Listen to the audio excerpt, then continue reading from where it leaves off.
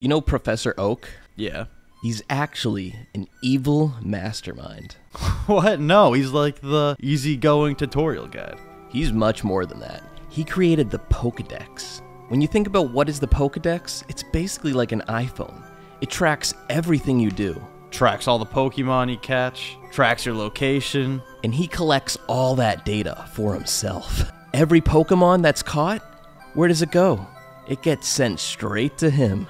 Yeah, he's got his eyes and ears on anyone that has a Pokédex and any Pokemon they collect. On top of that, in Pokemon Yellow, there's a secret final boss that Nintendo put in the game where you can battle none other than Professor Oak. You can actually battle Professor Oak?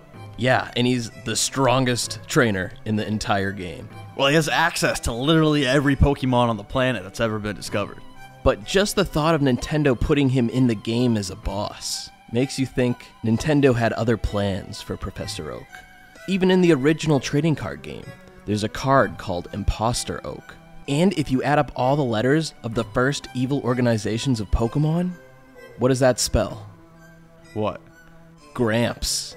And what did Gary call Professor Oak?